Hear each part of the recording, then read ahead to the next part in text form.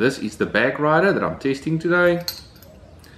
And typical me, I paid for this with my own money. It's not sponsored. And I'm going to give you guys an honest review about this to see if this is worth the money, yes or no. First and foremost, this is a very inexpensive product compared to whatever is available in the market. We had a look at the pricing, and from a pricing perspective, this guy's got it nailed. Right, so it fits in the bottom of your gun like this and like that.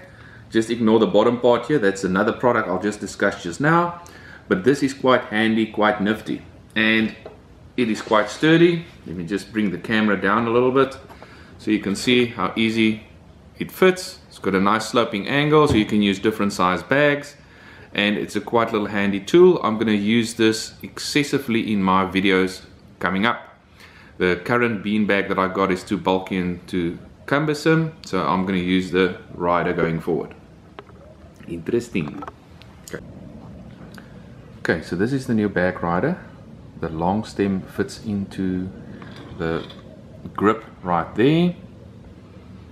It's nice and sturdy. The bottom section, this will just screw into the rubber butt pad there.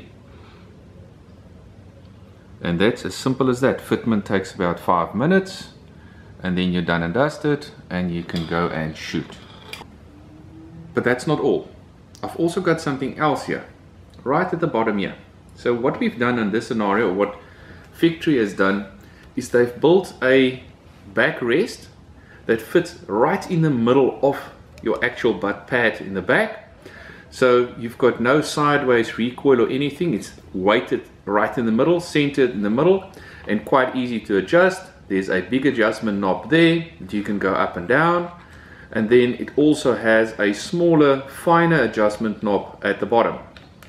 The product is still in development phase, so any comments at this stage is still welcome.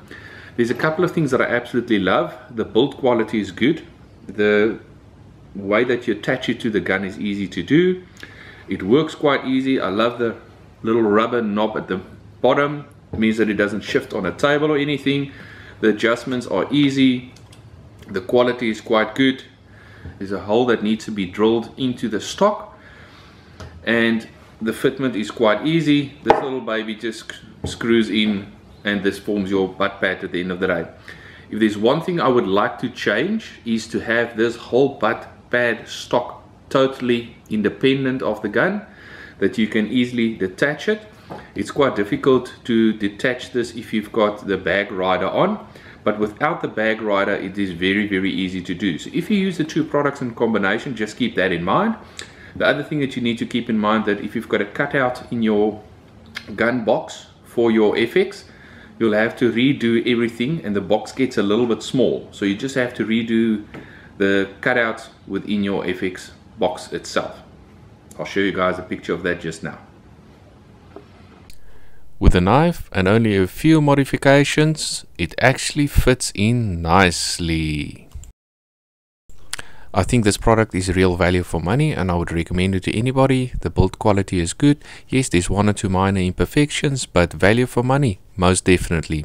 You can find the retailer's detail in my comments down below.